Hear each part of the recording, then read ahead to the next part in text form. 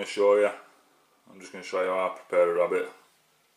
It's not the right way, not the wrong way, but it's just the way I do it and the way I find quite simple. I paunched this rabbit yesterday and I've had it hanging overnight in garage. It's nice and cool this time of year in December, so meat will still be nice and fresh. I've just got my axe here and a sharp little knife, and that's all I'll need.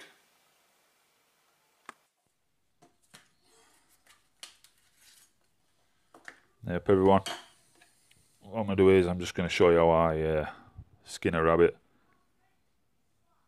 Like I said before, this has already been paunched. I do that outside. Missus isn't too keen on smell of rabbit guts, so I've already paunched it. And what I'm going to do now is I'm just going to take legs off with my little axe.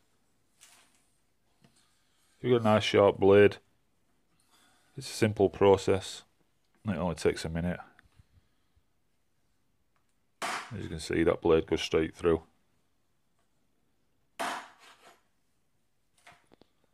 What I'll do at this point is I'll start working skin away from meat, from body, and I'll use my thumbs.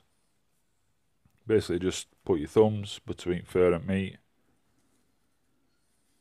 and you slowly work that fur away from body. As you can see, it's quite easy.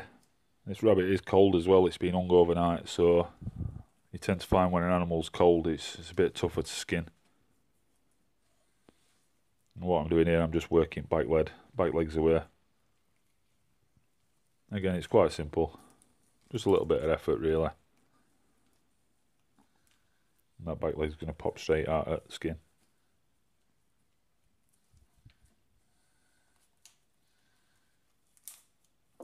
That's first leg free. I'll turn the rabbit over. Just repeat process it on the other side. Thumbs between fur and meat. And just work it away. I'm trying to keep this fur intact because I do want to use it for something else. And by that way I'm using every part of the animal. Obviously I'll eat the meat. I'll use the fur to target corvids and magpies. If you can keep it intact and leave the head on. It does look like real McCoy in field, and they will show a lot of interest in it. And it saves using a full rabbit in a danging art. I do think that's a bit of a waste of meat. It depends if you've got a surplus of rabbits, I suppose, but I don't shoot that many rabbits. As you probably tell from videos, I don't really have that many on my permissions. And what I'm doing here, I'm just getting tail, twisting and pulling at the same time as I pull back legs. And that frees up pull back end.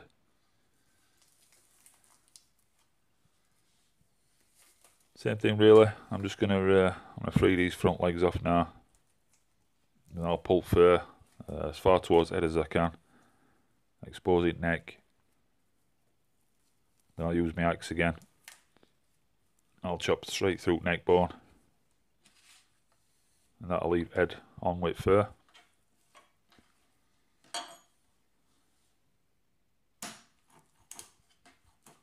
Neck bone's a little bit tougher to get through than legs.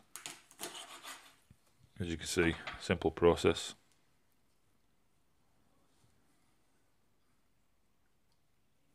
Now if you place that out in a field, what's left there, it will trick corvids, magpies, crows. They will think it's a rabbit that's died in field. They will show plenty of interest.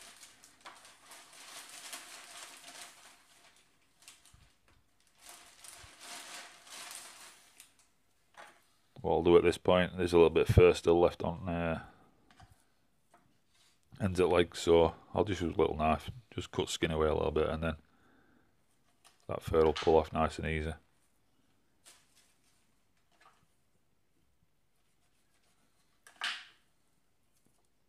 That's first two legs done, and I'll make my way onto the back legs.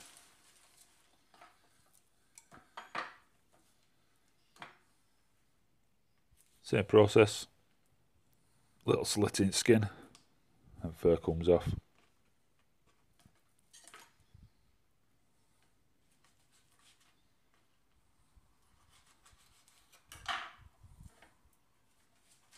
That's legs clear.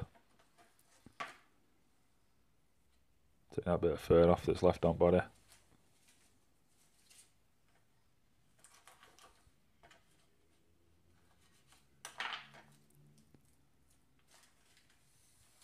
What I'll do now is I'll start working out bike legs, jointing bike legs. I think at this point stenosis is a bit of innard still on the inside from when I polished it in dark, so I'll get a quick rinse through and then I'll get back to it.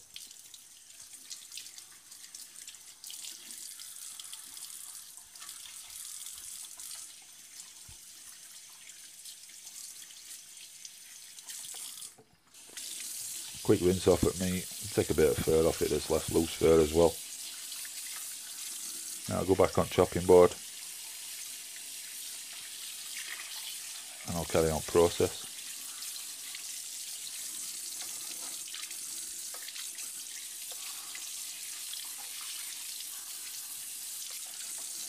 There we go, I'm ready to go back on chopping board now.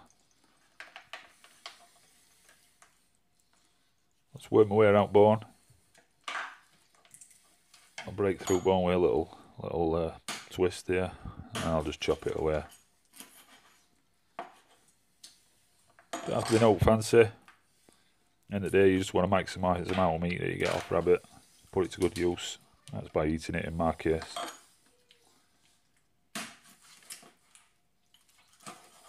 Rabbit bones aren't that tough. Like I said before, nice sharp axe and you'll go straight through them. Front legs a bit easier. You can just take them straight off with a little knife.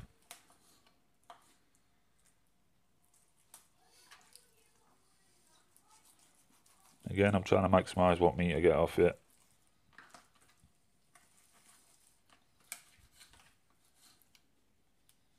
That's all legs off. So now what I'll be looking at is, I'm looking at getting back strap off it. But first thing I do, I find ribs. I go underneath ribs. Rib cage ain't much use. It can go in a stock pot, you can use it for gravy and that kind of thing. So I've loosened them ribs off front body. And then what I'll concentrate on doing is I'll take belly fat off as well. It don't really cook up that well, but that'll gut at dog. So it'll be happy with the leftovers.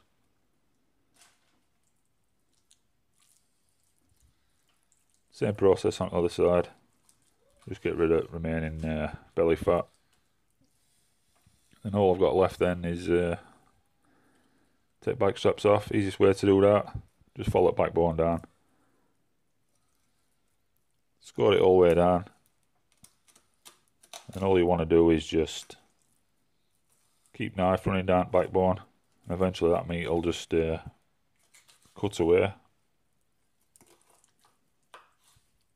This is the best part of rabbit, most tender meat, and it's usually the best part of any animal that you use for food. That's one back strap.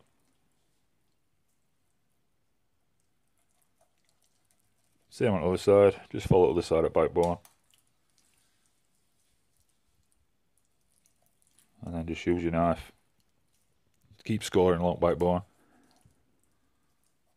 As you're doing that, just pull slightly with your left or your right hand, depending on which hand you use. And you'll work that meat away from bone.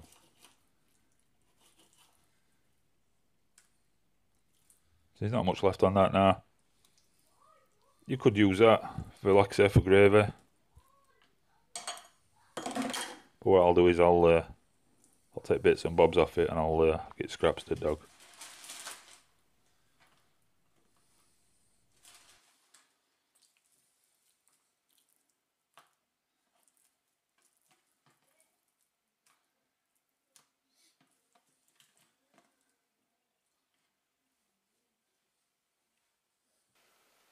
So that's rabbit all done. Took me probably 5 minutes. I'll keep the rabbit skin with head on. I use that for decoying corvids, magpies, crows. 2 nice legs, back legs, front legs, and 2 nice pieces of bike strap. Lovely meal. I'll try and make use of every part of this animal. Bits and bobs that I chucked in a bag. I'll take scraps off that and they can gut it dog.